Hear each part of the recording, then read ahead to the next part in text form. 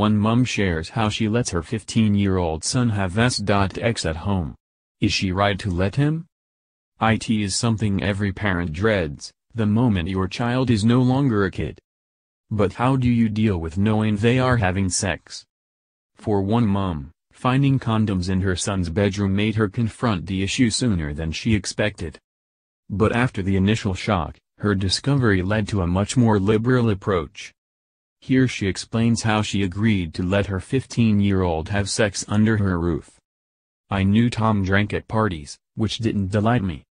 But a month ago, spotting a vodka bottle top on his carpet, I feared my 15-year-old son was also drinking while not at parties.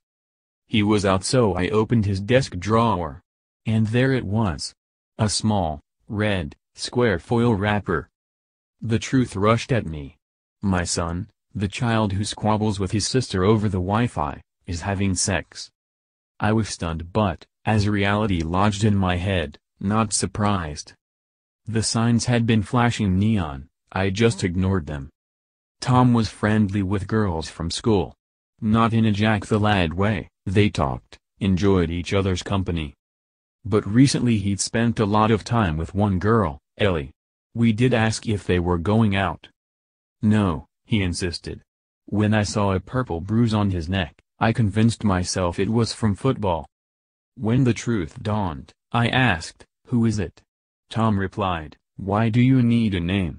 Sensing I was on dangerous ground, I said, "So we can warn other boys there's a vampire about."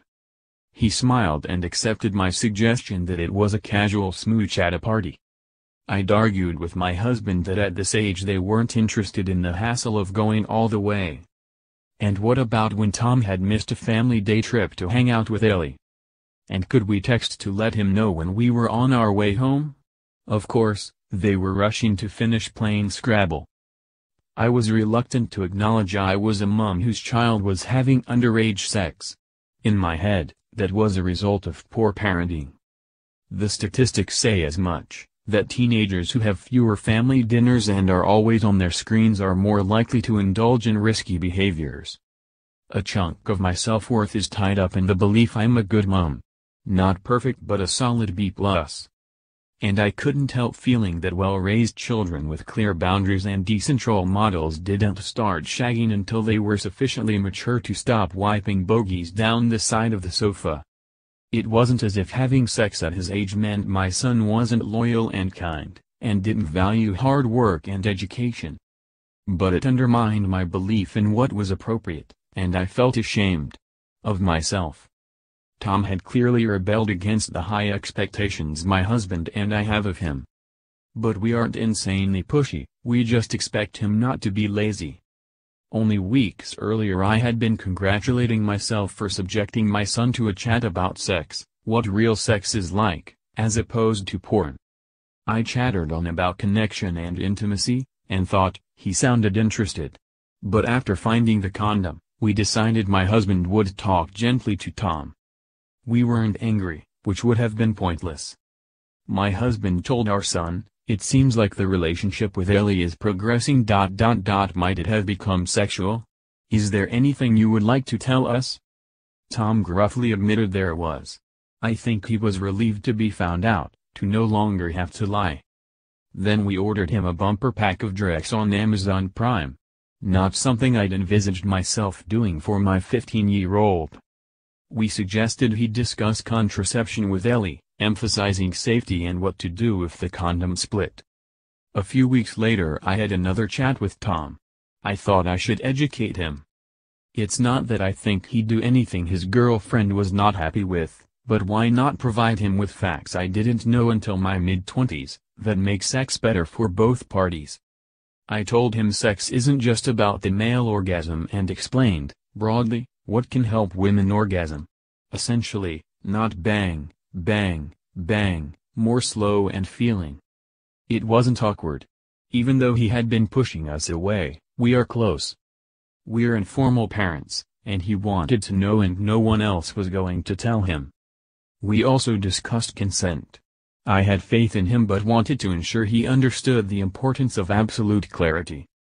I'd prefer that my 15-year-old son wasn't having sex. But he and Ellie have a sweet relationship. If we were to oppose or forbid it, it would lead to subterfuge. I don't want him lying to us, or feeling aggrieved. Child therapist and media personality Professor Tanya Byron says, "The thing to remember is that it is illegal for children under 16 to have sex. Letting them have sex in your house may seem sensible. But in the eyes of the law you are aiding and abetting a crime. The law is there because, by 16, most children have enough life experience to make a sensible decision about whether they are ready to have sex, and understand the ramifications of being unsafe. Have an open and frank conversation with your child about the decision they are about to make, the person they are dating and what kind of relationship it is. You should have had conversations about sex from the age of 12. They need to be aware of every possible outcome of their decision to have sex, whether that's pregnancy, STDs, consent issues and what will happen if they break up. Peer pressure is a perennial problem. Explain that, whatever their friends say they are doing, that doesn't mean it's right for them at this stage." Then there's social media. Child therapist and media personality Professor Tanya Byron says, "This poses another legal issue. They may be in possession of explicit images of a child. Explaining this will hopefully help them to understand the seriousness of what they are going into." Finally, boys and girls need to be clear on consent.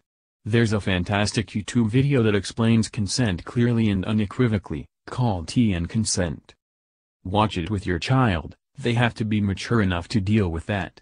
That is why the law states you must be 16. After all, what is the rush? The Times, news syndication. "He and Ellie know they can be together in our house, and she stays over. Her mom knows. I suspect she isn't thrilled but recognizes they genuinely like each other. Our relationship with Tom has improved. It's not as simple as just letting him do what he wants. It's not a moral issue or about us weakly wanting to be his friend. It's about trying to apply emotional intelligence to a challenging situation. I see this doesn't change who he is, a good-hearted, gorgeous person. But it has changed how I see myself. All names have been changed." Short film called Tea and Consent compares the initiating of sex to making a cup of tea,